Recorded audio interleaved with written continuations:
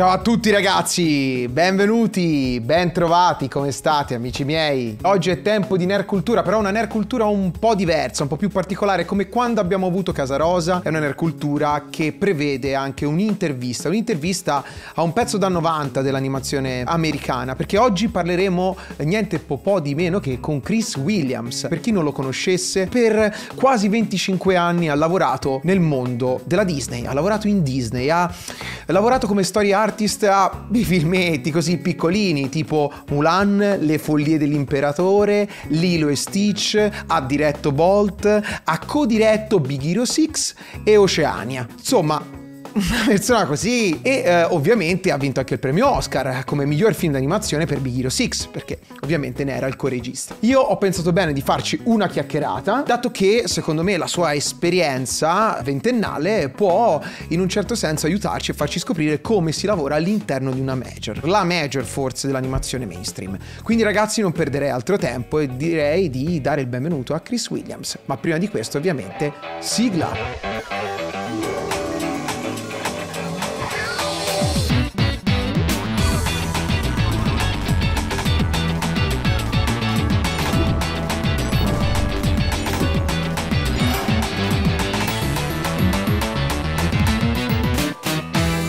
Ciao Chris, grazie di essere qui. Chris, è un onore per me, sono molto emozionato di poter chiacchierare con una persona che ha lavorato a così alti livelli nel mondo dell'animazione. Thank you very much. The honor is mine. I'm very excited to speak with you. I love people who love animation, so let's go. Grazie mille Chris. Allora, partiamo proprio dalla Disney, dato che è stata la casa che per prima ti ha accudito. Come ci sei arrivato? Perché molti vedono il lavorare in Disney come una missione quasi impossibile, no? Con provini, test, insomma robe molto stringenti per poter accedervi e poterci lavorare. Qual è invece stato il tuo percorso per entrare in Disney? Back when I was a kid, like a lot of people in animation, I loved drawing and writing, and I used to make little stop motion movies with my dad in my bedroom, and I was just obsessed with movies. My mom was very concerned about what I would do for a living, and it was her that suggested that I study animation and try to pursue it as a career. So I studied animation in Canada, where I'm from, and then I had an opportunity to work at Disney Animation in the story department. And I didn't have much notice. They called me and said they had an opportunity that started in, I think, 2 weeks. So I had to make a big decision to leave my friends and my family and my home and fly to Los Angeles and start a new life there. I didn't really imagine that I would spend the next 25 years of my life working at Disney, but that's what happened. I had a great experience. I was always treated well. I made great friends. I still have great friends who work there. I was very, very fortunate. Te hai parlato di ossessione per l'animazione, ma che cos'è che ti ha reso ossessionato? C'è stato un corto, un film, un regista, uno studio, forse addirittura Disney stessa, che ti ha portato ad affascinarti così tanto all'animazione? Specifically, there was a type of movie that I loved, which was the epic adventure story. So I loved the old Ray Harryhausen stop motion films. I remember really loving the Sinbad movies. Of course, Raiders of the Lost Ark was a really big event in my life. And King Kong, I was obsessed with King Kong. I loved Clash of the Titans, the original Clash of the Titans. I loved the stop motion animation in that movie. And then later, Lawrence of Arabia, I really came to appreciate as a really great film. I really responded to movies and stories where characters leave the known world venture off into the unknown. Ecco, torniamo appunto ai film, perché in Disney hai lavorato come story artist a Mulan, Le Follie dell'Imperatore e Lilo Stitch. 3 film molto particolari, diciamo unici nell'era rinascimentale, post-rinascimentale della Disney. I was very fortunate in my timing, and I think the animation industry has grown so much since I went to animation school. When people thought of animation, they thought of cartoons and Saturday morning cartoons, and it was considered just for young kids. And it's been an amazing few decades, and to see where animation is now has been incredible. And I can get into my specific experiences with each of those movies if you'd like. Sì, e io volevo partire proprio da Mulan, perché Mulan è stato un film che ha anticipato un po' i tempi, appunto come diceva Chris, i tempi che stiamo vivendo adesso, perché era una donna, cioè non era la principessa che voleva l'amore del principe, ma era una donna che voleva l'amore del padre, voleva essere rispettata anche se nata donna, e addirittura rinuncia ad essere donna per poter dimostrare il suo valore, no? In battaglia, e poi infatti salva l'impero. Ecco, ci puoi raccontare quali erano gli umori e le convinzioni delle persone che hanno lavorato a Mulan e qual è stato il tuo contributo nella produzione del film? Yeah, it felt exciting and new at the time, and I'll start by saying that when I started on Mulan, I was a story artist. I was part of the story team on Mulan. I was really inexperienced. I was young. I didn't know what I was doing, right? I had a lot to learn. And so I moved down to Los Angeles. I started working at Disney, and suddenly I was surrounded by all of this incredible art on the walls, and I was working with so many insanely talented people. And it was kind of intimidating, but also really motivating. You know, it made me want to get better. And so even though I was pretty inexperienced, I was willing to work hard to improve and to get better and to contribute. I don't know, I guess I earned my keep just through sheer will. You know, I just decided I was going to work hard and I was going to dedicate myself to learning the craft of story and storyboarding. And just to follow up on your question, I think at the time, it probably was a bit more of a limited sense of what a female protagonist could be in animation and maybe in movies more broadly. And so the idea that she was going to become this very powerful warrior and a leader, that felt really cool and really exciting to me. And I can say one more thing about my experience in Mulan, which is that working in the story department on a movie, it takes years, right? And in the course of working on Mulan, we kept reinventing the story and changing things. And we would storyboard scenes and throw it out, and we kept changing the structure of the movie. And I remember thinking at the time when I was young that I was getting probably the most challenging one out of the way early, which was great. You know, since then I've come to realize how naive I was and that they're all hard. Story is always hard. Every movie is going to be its own challenge. And now I've come to appreciate that that's just part of it. Ecco, e a proposito di film che sono stati cambiati, cestinati del tutto nel tempo, ovviamente bisogna parlare anche delle Follie dell'Imperatore, perché era un film inizialmente epico, solenne, che si chiamava Kingdom of the Sun, che a un certo punto si è trasformato in un film demenziale, un altro unicum possiamo dire in casa Disney. Nonostante ci sia un documentario che spiega tutta la storia della produzione di Kingdom of the Sun, che si chiama Sweet Box, che è del 2002, ci puoi raccontare come si è arrivati a questa metamorfosi drastica? Yeah, and I'd worked on both versions of that movie and was around for the big change. That was a big chapter in Disney history, I would say. Initially, the movie was meant to be more music, maybe more solemn, as you described it, more grand, more epic. Like The Lion King, I think. Yeah, tonally it was going to be more in that range of the Disney movies that were being made at the time. But the story just wasn't coming together in the way that we were all hoping, and we really loved and respected the director Roger Allers, but we just couldn't get it to gel and come together. And so a decision was made to try to go in a very different direction. We got to a point where we'd spent most of our time and most of our money and had to come up with a movie. And so I was part of a small team of people that presented a new idea, which was, what if we made something that's very just a fun cartoon? What if we just went pure comedy, very broad, very silly, and hopefully make it a great movie, but really leaning into comedy and tonally much more like the Looney Tunes cartoons than anything that Disney had done. And at the time, it felt pretty revolutionary. I think nowadays people do associate irreverent comedy with feature animation, but at the time that wasn't really done. So what we were proposing did feel pretty radical. And there was a big buildup to this day where myself and the director Mark Dindal and the writer Dave Reynolds, we pitched this crazy version, and we pitched a really silly outline of the story, and we pitched a silly scene that was an example of what we were going to go for tonally as far as the comedy goes. And our bosses at the time, they really responded to it. And so we were then off to the races. And like I said, we had so little time to make the movie that we didn't have time to really second guess ourselves or to ponder or worry too much about the decision making. And I think that is the reason why there's this really pretty fun and freewheeling tone that the movie has. No, e sono convinto che sia diventato un cult grazie all'home video, perché inizialmente la critica e il pubblico rimase un po' tiepidino, e poi grazie alla VHS, insomma, poi mi pare c'erano già i DVD, e al noleggio è diventato un cult, e ancora oggi viene ricordato dai fan dell'animazione come un classicone, insomma. Yes, I agree, and I never saw that in my future. It's really the one cult movie that I've worked on. Somehow we we made a cult movie within the confines of Disney, which is not their bread and butter, right? But it's fun. It found a really an audience outside of the typical Disney audience. I was really excited about that. I love that it sort of found its way. Parliamo di un altro cult, ovvero Lilo e Stitch, che rappresenta un altro esperimento in casa Disney. Quella Disney che a metà degli anni 90 decise di lasciare un po' più libertà ai registi per la sperimentazione di generi, stili, mood, penso a Hercules, Atlantis, Tarzan e poi appunto a Stitch. Secondo te, in questa Disney di adesso, la Disney contemporanea, che sembra un po' più quadrata e che controlli di più i suoi dipendenti, si potrà mai tornare a una sperimentazione così bella come quella dell'epoca? Well, that's a good question. I think it's probably not just Disney. I think the entire movie industry is a little conservative right now, a little careful in their decision making. I think that there's so much money on the line, and that I think that people do get a little nervous about taking risks.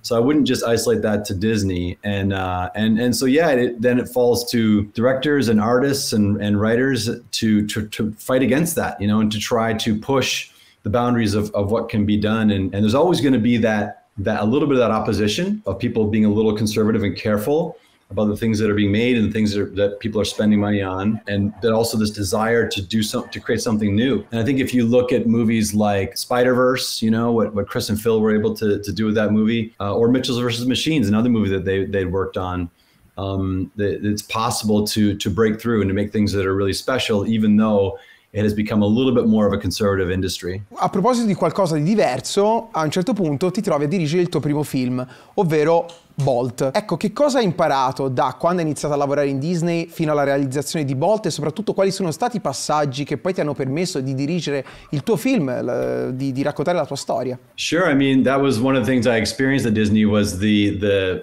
CG computer animation revolution, right? That happened on our watch, and so we had to relearn filmmaking all over again. It's such a different way to make a movie. And with Big Hero 6 specifically, a good friend of mine, Don Hall, was the other director on that movie, and he loves the superhero genre. He grew up loving the Marvel comics, and he was really excited about the thought of telling a story using the Marvel characters, and so he really explored the never-ending library of Marvel characters before he found Big Hero 6. Vorrei fare un passo indietro rispetto a Big Hero 6, appunto parlando di Bolt, perché Bolt è il terzo classico Disney in CGI dopo l'esperimento Dinosaurs, insomma dinosauri. E quindi, Chris, ti sei ritrovato a cavallo tra l'abbandono dell'animazione tradizionale e l'avvento della CGI imperante in casa Disney. Secondo te, adesso nella major Disney è possibile un ritorno all'animazione tradizionale, oppure è il caso di perdere ogni speranza? Well, I sure hope so. I think everyone who loves animation has an affection for 2D animation, and certainly Miyazaki has continued to carry the torch and make great movies, and I think it is possible, and I think there's still a lot of really talented animators out there that would love to jump on any animated project. And I know Sergio is making movies for Netflix that are very much 2D, and he's able to gather some of the greatest 2D animators all around the world, and they're continuing to make 2D films, and I think they're being received, very well. And it's pretty amazing when you see the quality of the animation in his movies. He can tap into the very best on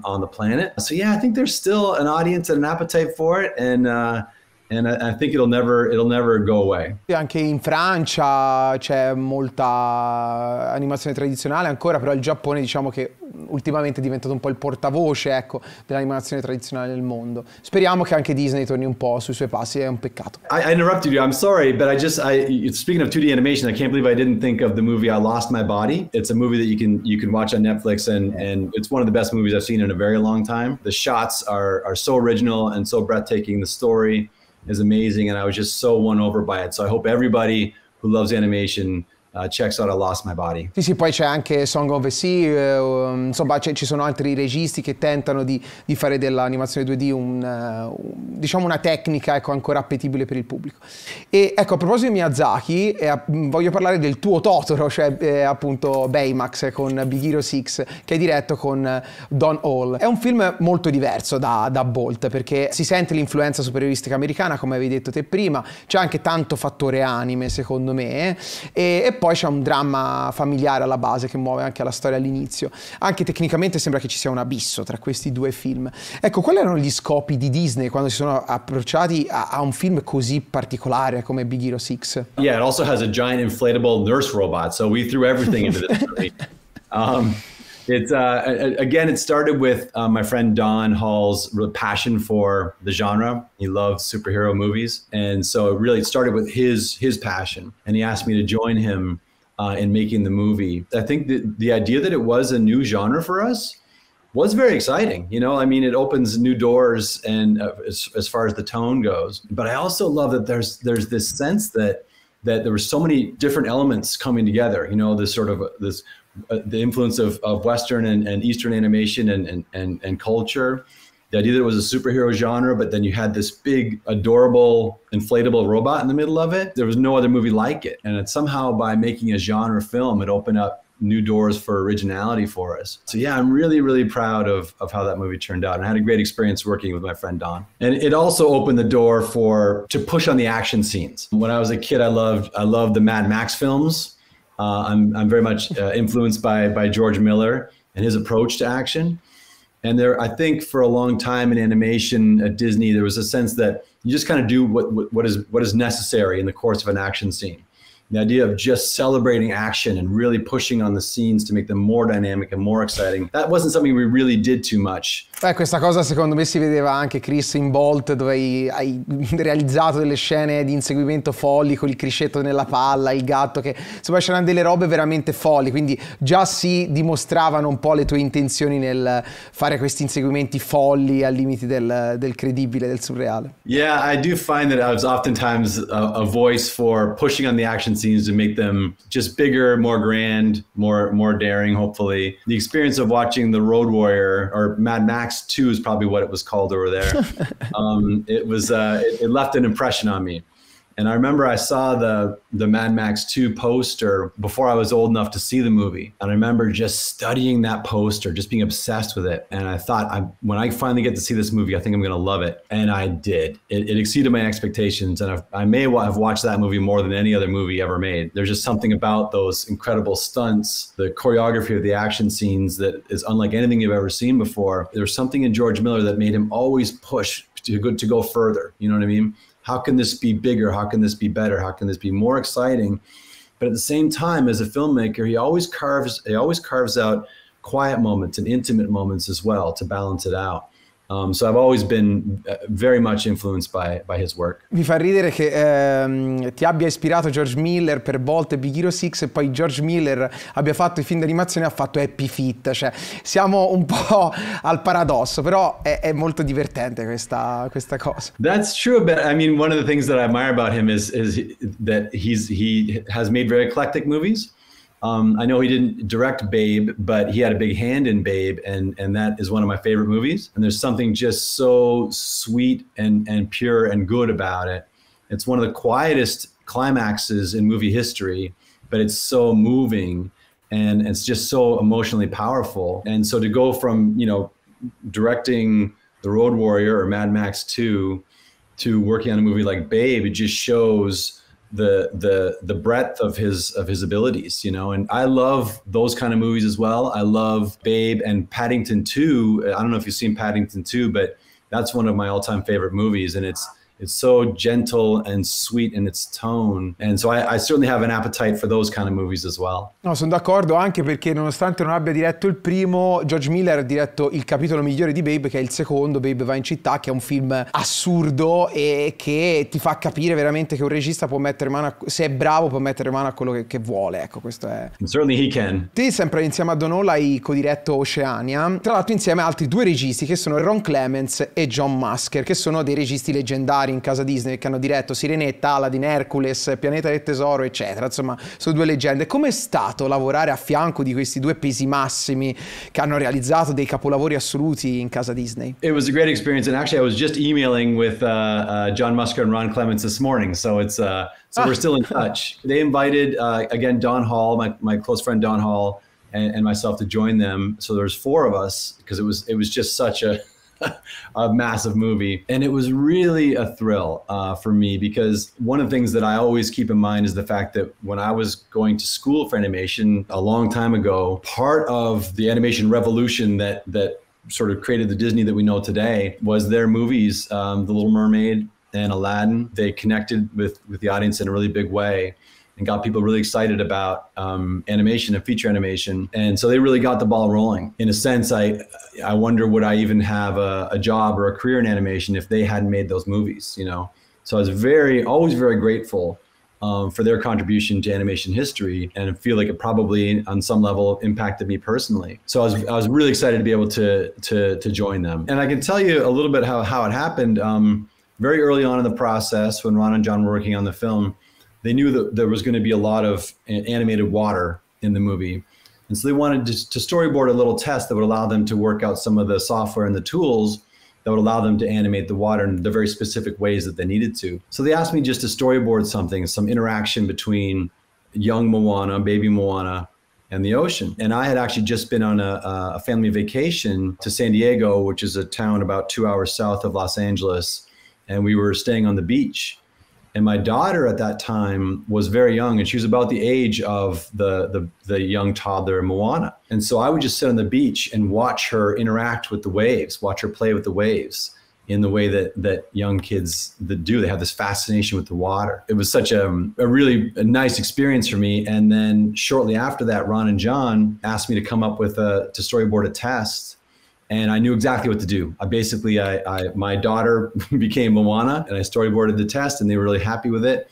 And I think that they saw that there was something that I had to offer as far as the tonally to the movie. Allora, prima di passare al tuo nuovo film, mi ha incuriosito una tua dichiarazione dove hai detto che Bambi in infanzia è stato il tuo film preferito di sempre. Volevo capire perché. La risposta secondo me è abbastanza ovvia, perché è veramente un capolavoro del cinema in generale, non solo del cinema d'animazione, ma volevo sapere la tua, ecco. Yeah, I saw Bambi at a very young age, and it's one of my earliest childhood memories that I can place. I remember the experience of watching it very vividly. And of course, it's a really sweet movie, and it really casts a spell.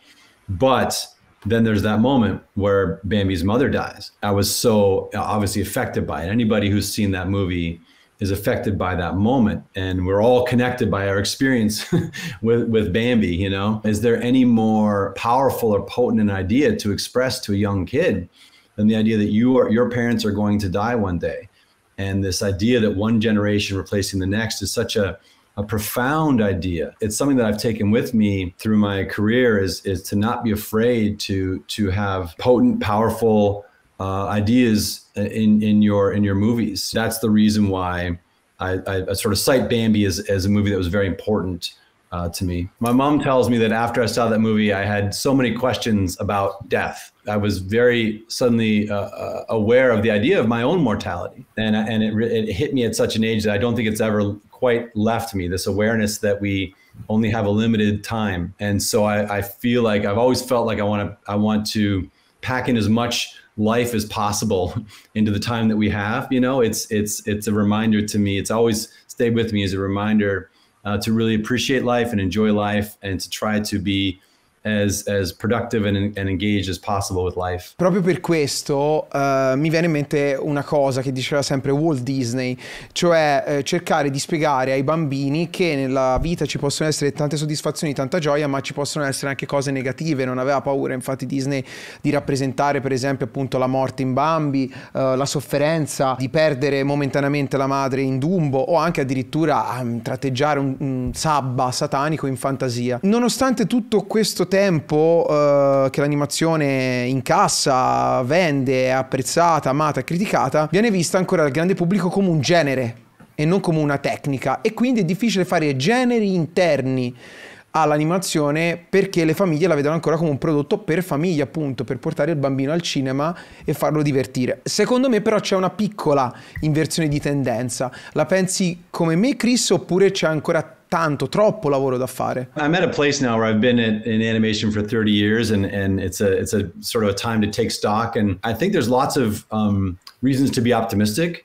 I think we've already undergone so much change in animation. When you think about, again, where we were when I started out, people generally thought of it as just for kids, on TV, you know? And then Disney had this resurgence, really well-structured, really sophisticated Pixar movies got made in the West here in North America. People started discovering the Miyazaki films. And then there's these great European movies like I Lost My Body, and movies like Flea came along, and they're really, really complex and sophisticated movies. And I think the audience has evolved with it. I think people think of animation less and less as something that's just for kids. And so I think we still have a ways to go, but I think we've come so far, and I'm happy for that. Parliamo del tuo nuovo film, per chiudere questa intervista. Un film che hai diretto, scritto e prodotto, che è Il mostro dei mari, The Sea Beast. Quanto tempo ci è voluto per finirlo e qual è stato il punto di partenza? E soprattutto, come sei arrivato a fare un film così a 360 gradi? Netflix è forse una casa che può permettere ai registi di essere totalmente indipendenti nella produzione di un film d'animazione? I would say probably a little more so, a little bit more freedom. Other studios tend to make, you know, 1 or maybe 2 projects a year, and Netflix makes so many things that they allow a little bit more leeway as far as the tone of the projects. And as far as the Sea Beast, as I mentioned, the movies that I loved the most when I was younger were the big adventure stories like Raiders of the Lost Ark and King Kong. And so in the back of my mind, I always thought it'd be really great to make an animated film that very much embraced that genre, very much was a pure action adventure story. So that was always on my mind. And I also always loved those old maps, and they would populate the ocean with these really fanciful illustrations of sea monsters. And I always thought that would be an awesome world for animation. And so I thought, well, if no one else is going to do it, then I'll do it. And that became the springboard. Is I wanted to do it something that was an action adventure as far as the genre goes. And set in a world like that. Magari Chris, ipotizzo, ti sei ispirato magari anche ai mostri marini giganteschi che sono in One Piece, perché sai, lì ricoprono anche un punto cardine della trama. When we put the trailer out to the movie, there was a lot of comments about this One Piece. But I have no idea what that is. So I guess the answer is no. Ok. È un manga molto bello. Tra l'altro è il manga più venduto del mondo, quindi è molto popolare, diciamo. Ecco perché tanti commenti. All right, I definitely have to check it out then. Ecco, il tema fondamentale del Mostro dei Mari è la ciclicità di certi eventi e di certe emozioni. E tutto quello che noi siamo disposti a fare proprio per spezzare questo ciclo. Non voglio dire di più. I film di animazione possono ancora, in un certo senso, influenzare il pubblico e veicolare dei messaggi importanti che magari le persone, appunto, possono applicare alla vita di tutti i giorni, oppure è un falso mito? Well, you certainly hope so. There were themes in the movie that unfortunately feel like they've become more relevant over the course of the development of the project. And so on some level, you're hoping that you can maybe give the audience a bit of a framework or a way to think about these things, or even for younger audiences, you give them a bit of a framework. But as an artist, in some sort of small way, humbly, you hope that you can make a difference. And so there's always that desire. Beh, questa cosa la dimostra anche il tuo sfondo che ha tema con il film che hai realizzato. E a proposito di mondi, in un'intervista con Esquire hai detto di voler rendere autentici questi tuoi mondi. Come si fa? Qual è il modo migliore per rendere credibile nella sua dimensione un universo narrativo? That's a good question, and I suppose making it believable, maybe the word believable is better than the word real, but that was one of the things that I knew for this movie more than anything else I've ever worked on. The experience of being in the place was going to be a big part of the experience of watching the movie, almost as important as the story itself. And so I would look at movies like Lord of the Rings and shows like Game of Thrones and Blade Runner as examples that had a really complete and comprehensive world, that there was a world going on outside of the story being told. From a design standpoint, one of the things that we wanted to do to help give that feeling of believability is give everything a sense of history, get a sense of what came before, as far as the design and the culture and the relationships, that there was lots of history that led up to this point. And then beyond that, it's just all the little details, things that the audience may not pick up on, but you have to sweat all the little things, and that's what adds up to an immersive experience. So even the paintings that we have hanging up in the back of the bar in the shadows, even those paintings, we spent a lot of time designing and making feel plausible, and the intricacy of the costumes and the wear in the costumes. The fact that they're actually a little bit more threadbare in certain areas. All those things, those tiny little things, are what add up to an immersive experience. Vabbè, il world building, no? Cioè il realizzare un mondo credibile anche al di fuori di quella storia che stai seguendo. Ci tengono molto adesso nella serialità, nel cinema, ed è il segreto secondo me di un buon film, di un buon prodotto. I agree, yeah. Chris, io ti ringrazio per essere stato qui con me, ti auguro un in bocca al lupo per Il Mostro dei Mari, anche qua in Italia, quindi recuperatelo se vi siete appassionati al racconto della carriera di Chris Williams. Quindi grazie Chris e in bocca al lupo per i tuoi progetti futuri, per i tuoi film futuri, e grazie davvero di questo prezioso contributo. Yeah, I hope people check it out. I hope people like it. And I'm sorry if my answers were too long. No. Don't worry about that. I forced you to do lots of translating, so I apologize. No, grazie anzi dei tuoi aneddoti, perché sono manna dal cielo per gli appassionati di animazione, anzi possono aiutare tanti aspiranti animatori, registi a lavorare nel tuo campo, quindi grazie ancora Chris. Bye. Thank you very much. We'll see you later. Bye.